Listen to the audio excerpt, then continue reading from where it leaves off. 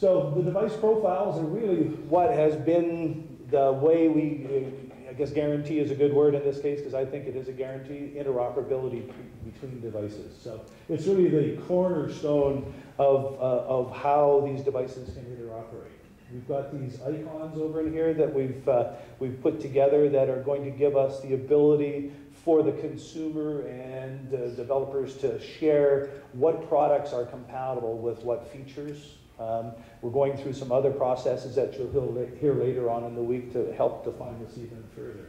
So we have a full receiver implementation in a simple, we have a full receiver implementation in a more complex. These devices are, the device profiles are based upon those pages that we saw earlier. So they're very easily upgradable and made more complex if need be, but always they go back down to the backwards compatible, back to the first device that was developed. So we develop the profiles, we generate them, we ask for help. There's working groups. We have a couple new profiles that I think we've been talking about, some of us in side conversations, that we get the feedback from the people that use that type of a product. And they give us that information that they feel is really important. They fill out a questionnaire and we gather that data up. And then we release an alpha to the device profile working group.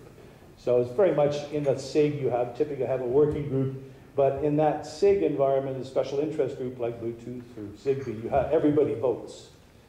We're benevolent dictators in this case. So we get everybody's input, we mass it up as best we think, we use the intelligence of our vision and our experience and send back this alpha release, which really gives everybody a chance to look at what everybody else said and is it the right thing. Once it becomes the right thing, then we can send a beta release out to the working group.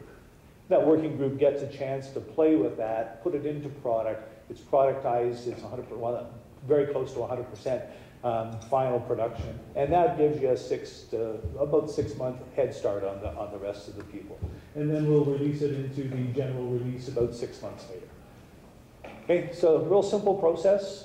Please, I would suggest that you, if you've got something you think is really neat and it's not kind of fitting into a profile now, please bring that up while you're here.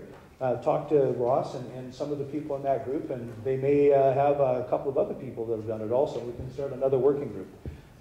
I don't want to commit on his behalf, but they've done a tremendous good job of releasing a lot of device profiles this year.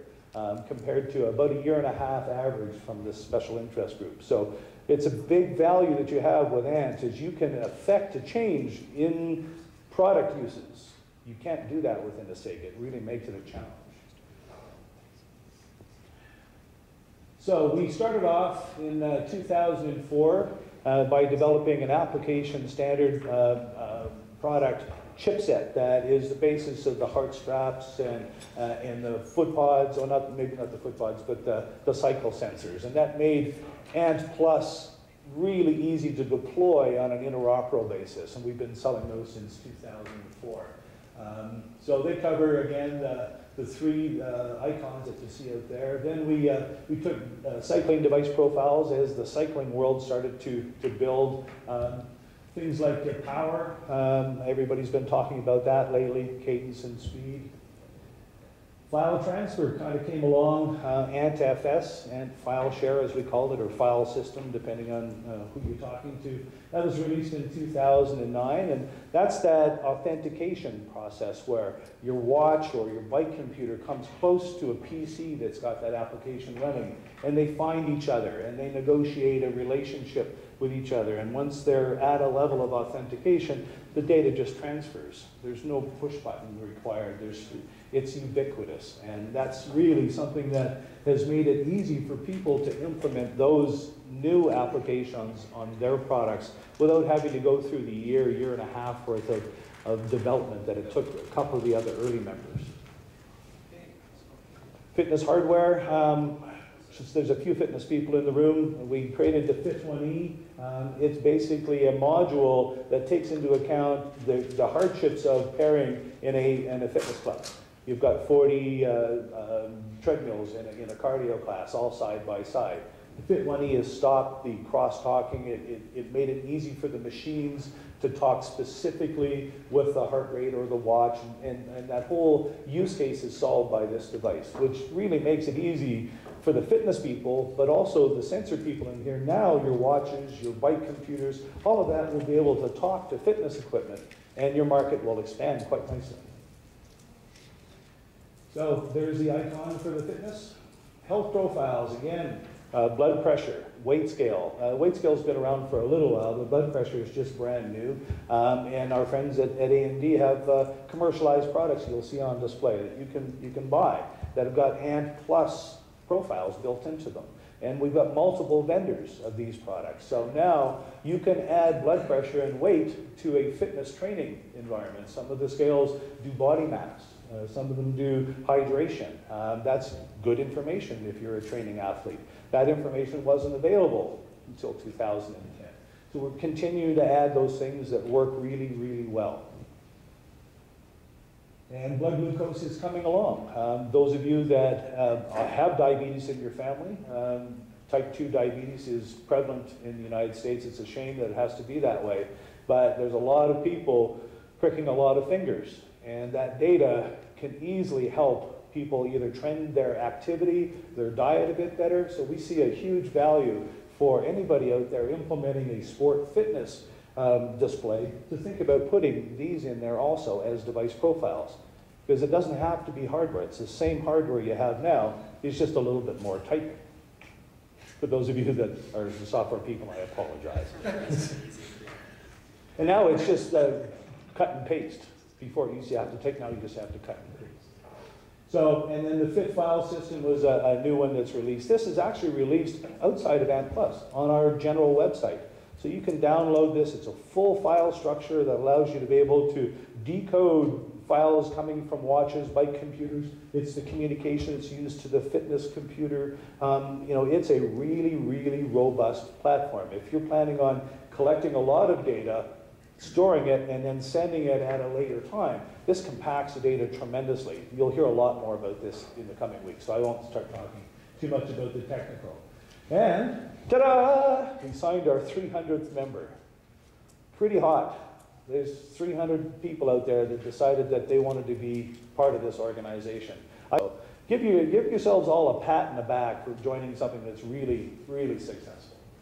So this is what the ecosystem tends to look like. And you'll see these if you go to any of the trade shows that we attend. You've got your pans, you've got your weights, you've got the elderly population you're trying to monitor. You can even use ANT for monitoring in your house. It's very easy to do. It's maybe not ANT Plus yet, but as we get more people with more expertise into that, it could be added. So all of these are things that we feel ANT is very capable of doing. So if you have any plans in any of these areas that aren't ANT Plus yet, please let us know. So here's some statistics. I know when you go back and you're talking to your team or your boss or whatever, they're going to say, well, how did this ANT thing? What did you learn? And, well, you learn that we're successful, first of all, because in this case here, we've got 90% of that marketplace is ANT. So we've got ANT Private. So Suunto as a company is an ANT Private person, so they're still using our technology. This is all ANT Plus over here, and there's 10% over there. That's the rest of the world. So in the heart rate side of things, the digital heart rate, ANT is the predominant number. So you've made the right decision. And then in this case here, we have 66%, 2/3 of that market space. So this is your bike power and speed. So that's a pretty strong position for us to be in, or you to be in, I should say. And then digital running, there's been a lot of digital running products out there, but we still have the majority at 55%. Very proud of that. So congratulations everybody that's made running products and with ANT Plus. So now we're starting to look at some of the bridging things that you can do to get into other medias that you may not have on your site right now. So ANT in PC, we take all of those device profiles and we put them through a commercially available product. It's available from our distributors. It works really well. It's the new NRF24 AP2 based USB 2. So that's all the new features that we've brought out, or the Nordic has brought out. So your proximity, your new search mechanisms, the 8-channel capability, that's currently shipping in volume. And it just basically goes right into the PC. It's a little blurry. It's an old PC, so it's an old picture. So in embedded design, for those of you that are in the process of defining a product, you're going to be making something that is going to be embedded. It's going to have a circuit board, basically. We suggest that you give that one a try. That's our little FCC, CE, IC, Japan, Australia, New Zealand specified device. And it basically does the same thing. It talks into another hardware platform. In this case here, this is specifically the Seiko Epson C17 development platform that has a socket that you can plug this right onto. So if you're making a display, this is one of the device manufacturers from the CPU side of things that have chosen to put a lot of weight behind it also. So the module gives you all of the benefits of no design, great performance, quick to market. It's a surface mount or a socketed base one for a development platform. And that'll get you into volume probably in, I think our lead time is now 2 to 4 weeks for volume of 10,000 or so. So it's a viable solution. And there's more to come. There's a whole family of these plans. So, and I think you'll hear a bit more of them later on in the week. So again, Anton Embedded Designs, same device profiles. We can go to a chip. If you feel from a price point or from a size point of view that you need to have a much smaller design, Nordic Semiconductor has this family of products available.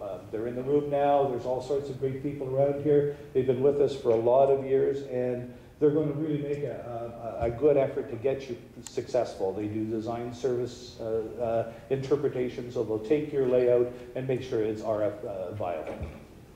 And that same thing can work with an embedded platform like the Seiko Epson. So, and I'm sure they'll tell you later on this week, there's a lot more to come.